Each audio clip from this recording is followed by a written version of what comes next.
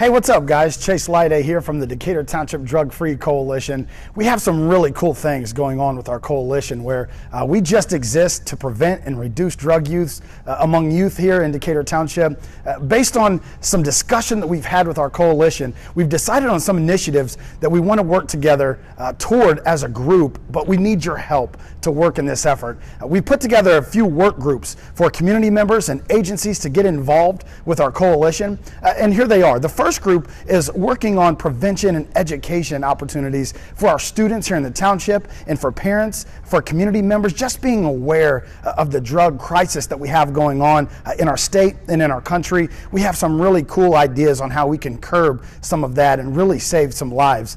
In addition to the prevention group, we have a recovery and treatment group that's going to start meeting on a regular basis during our coalition group meetings, where we're just going to work on some ways to help people who are entangled in the world of drug addiction. We're going to help save some people. We're going to work some people through the process and the road to recovery so that we can not just improve quality of life, but really save lives along the way. And then finally, we have a group of law enforcement officials and public safety agents and servants who are going to work to put together some initiatives to really tackle head on the drug crisis from an enforcement perspective, where we can really work to get folks out of the neighborhoods and to make sure that people are treated fairly and justly as it pertains to law enforcement for drug enforcement. So we have some of those groups meeting together to work during our coalition group meetings on the first Wednesday of every month. But additionally, we're going to have a fourth work group where we can really use some community help, and that is just to plan community events.